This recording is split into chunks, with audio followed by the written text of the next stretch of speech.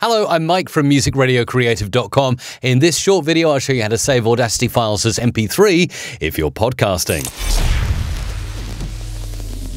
Okay, I've recorded a podcast in Audacity. I'm happy with what I have there. Now I just need to save it and make it ready to upload to my media host. Well, if I'm happy with everything, I'll go into the File menu, export the audio.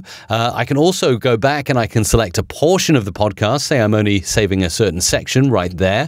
I can go to File, Export Selected Audio, and then choose my file type, which will be MP3. This now comes natively included inside Audacity.